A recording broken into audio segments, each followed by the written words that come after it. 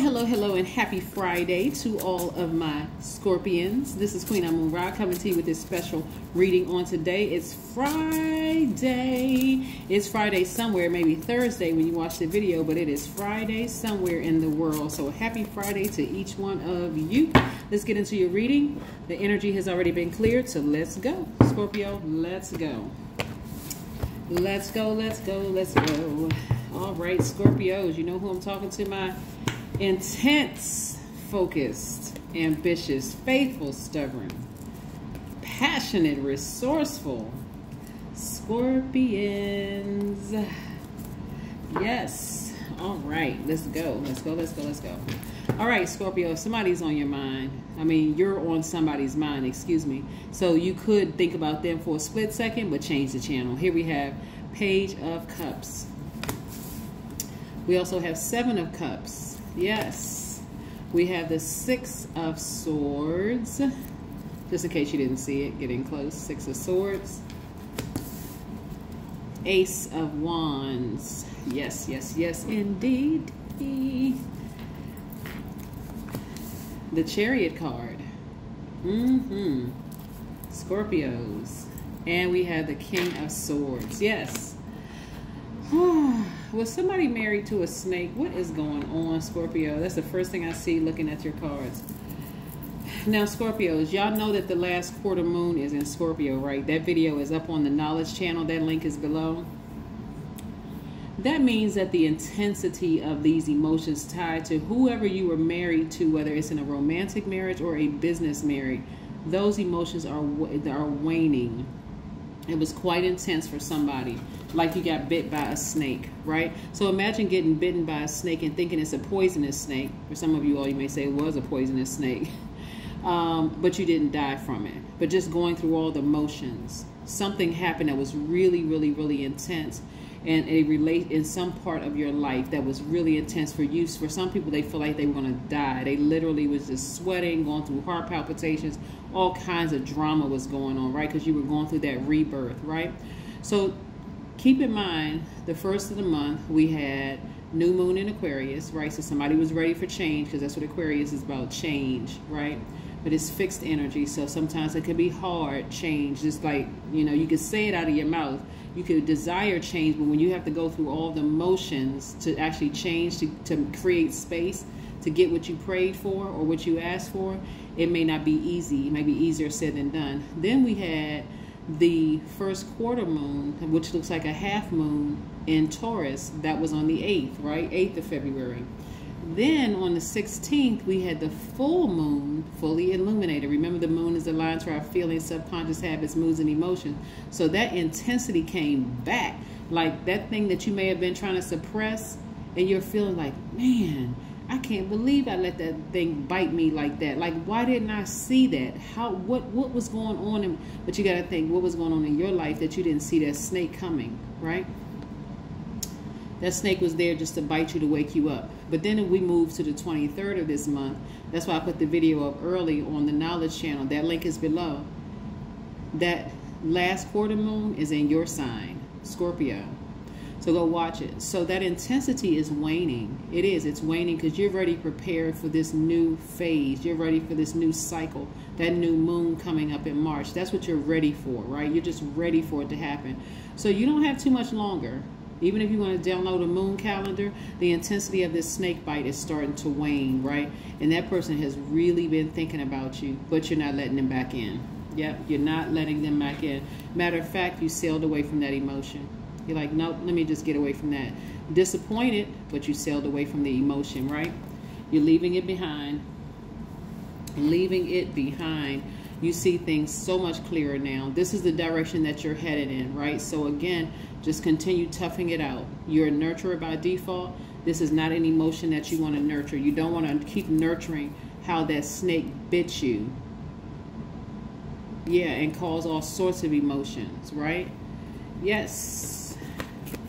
Your intuition is on fire, Scorpio. So yes, your intuition is on fire. You know exactly what it is. You're like, I'm clear now. I spoke some things into existence, and now I'm ready to move on. The snake has moved on. That snake energy has moved on, but it served for some of you all as Kundalini experience, right? You needed to go through that Kundalini experience to wake you up because you're a fixed sign, and you needed to be jolted out of whatever trance somebody was in. Somebody was in a trance emotionally, like they just couldn't, like they couldn't like pry themselves from this situation, right? But remember, you have two ruling planets, Mars and Pluto. There was a lot of deep emotions behind this situation. So yes, let's see what else we have.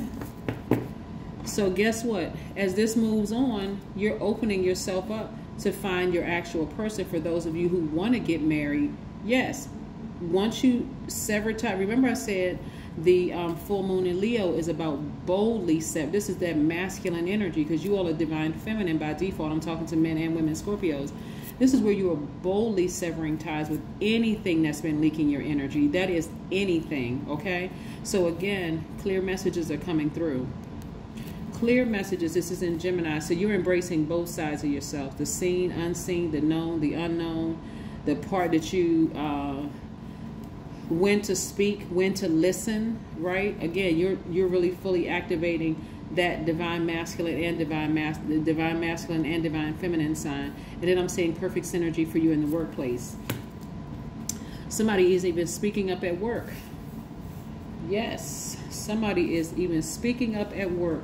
Somebody may have even dealt with some, like I said, that's why I said married to your job, because you all are very ambitious, or even married in a romantic situation. So some of you all, like I said, are sailing away from the disappointment at work. Just like, that's just how they are. So I'm not even going to get that involved anymore.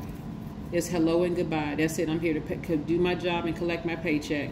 Or if it's a romantic relationship, you're sailing away from the emotion. So as soon as it pops up in your spirit during full moon, let me go find something to do, so I'm not even thinking about this.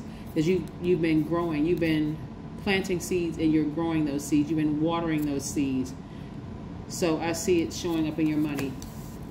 And I see somebody feeling very happy, very magnetic, very free, really just on fire. That's what I'm saying for you all.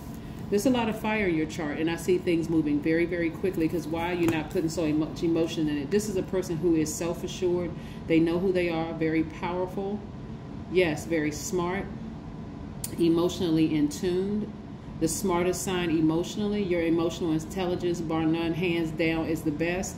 So again, for you, it's like, let me take my power back. I'm not showing that thing any more emotion whatsoever, whatever that thing is. It could be a person, place, or thing. I'm not showing it anymore. I'm not giving it any more energy anymore. But that's what the full moon does. Full moon gives us an opportunity to sever ties with something that we need to suppress. Anything. I mean, not to need to suppress, anything that we need to sever ties with that we've been trying to suppress. That's what I meant to say. That we've been trying to suppress. Again, this is a general reading. Only take what resonates with you. We want to, oh, Page of Wands. Okay. Somebody's going to feel like they have this new fire back in them. That's what they're going to feel like. It's just like I said, it's a lot of masculine energy in your cards, and somebody is really ready to tap into that masculine energy. So somebody is looking for, like, you know, this new flame has been lit in you. You put all these emotions out, you're like, okay, that snake is gone. I'm not, that's snake energy. So snake energy, again, is not always bad. Some things needed to bite you to wake you up. When I say snake energy, I'm not referring to a person. I'm referring to an energy. That energy has you on their mind. Yep. What do you need to release? Go watch that last quarter moon in Scorpio. On the Knowledge Channel. Go watch it, Scorpios. It actually applies to every sign. But what is it that you need to release moving forward? What do you need to wane? See, waning moon. That's what the last quarter moon is about. It's waning. Those emotions are waning. They're not as intense as they once were. So yeah, I see somebody riding off into the sunset. Just them, right? Here we have connect with crystals. This number 11, you're stepping into your own light. Yes, somebody is stepping into their own light. Finally, That snake is gone. Again, snake energy. We're not talking about a person being a snake. It's the snake energy. That energy represents rebirth. You had to get bitten by that snake in order to go through a rebirth. And it was very, very intense at first. Life represents a cosmic capacity to manipulate both time and energy. Yes. So just in case you want to take a screenshot, and then the other side reads, I can stop time when I take in more energy than I give off. There you go, Scorpio.